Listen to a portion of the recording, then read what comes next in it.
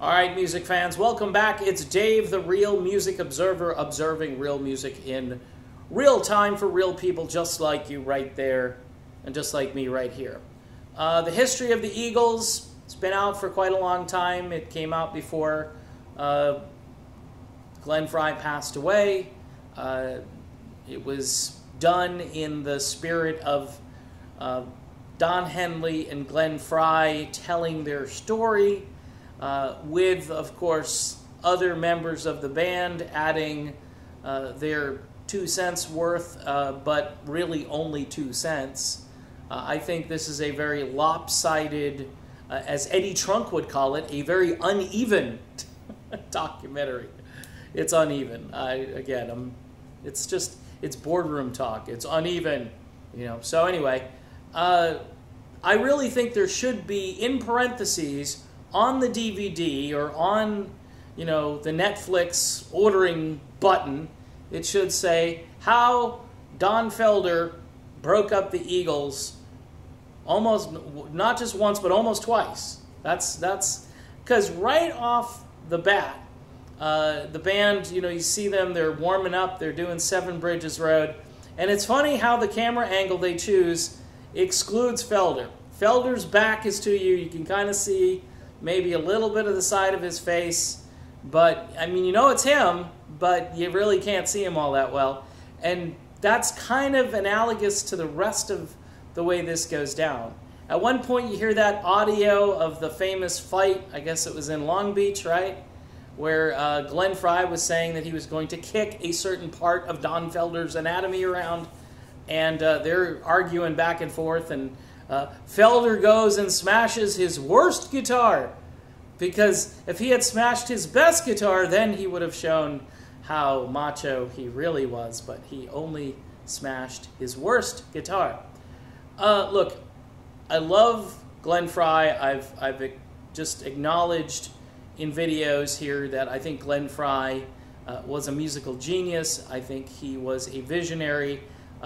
He was the leader of the Eagles, although I think Don Henley felt that he was kind of the, you know, the cerebral, political leader of the band and so forth.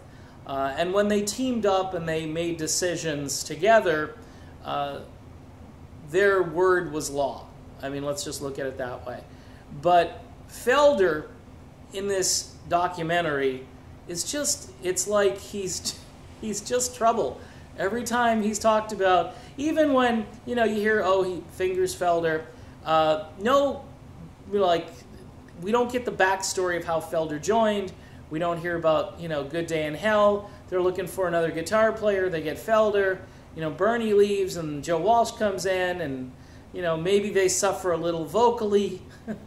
You hear that. There's a little bit of honesty there. But, you know, I think what would be great is an unauthorized Eagles documentary. Unauthorized. Get Felder and get whoever else wants to talk, maybe Randy Meisner, because, you know, he quit. Maybe get Bernie Ledden.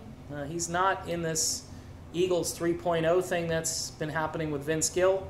Get those guys together.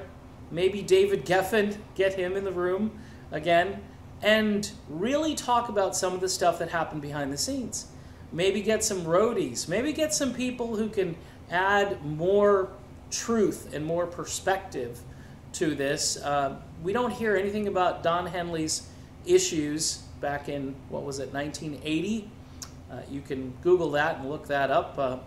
He was caught with, well, I don't want to go there. I don't want to get, you know, in trouble here on YouTube. So I will just say that Don Henley was in a very unfortunate situation in 1980, and it was part of the whole Eagles trajectory. It wasn't long after that that the Eagles broke up, but the documentary kind of makes it look like Felder in Long Beach, that was #1, and then Felder, again, wanting his fair share later on. That Don Felder is very pesky, even though he got Joe Walsh to come back, and you weren't going to have Walsh come back without Felder. I think the Eagles knew they needed Felder to actually play guitar in case Joe couldn't handle it. So those are my thoughts on the Eagles, history of the Eagles documentary. There needs to be another one made. And I would say the same for the Chicago documentary, which was written from the perspective of all the guys in the band who had been there, you know, forever, who were making these statements, oh, we just got rid of this guy. And I'd love to hear the Peter Cetera side of the story from a point of view that looked at things a little bit differently. Just like I'd like to hear a documentary from Don Felder's perspective. Of course, there is Don Felder's book, but wouldn't it be nice to have that book maybe get to the small screen? We shall see. Maybe somebody will take me up on this idea. All right, I'm done. I'll be back soon.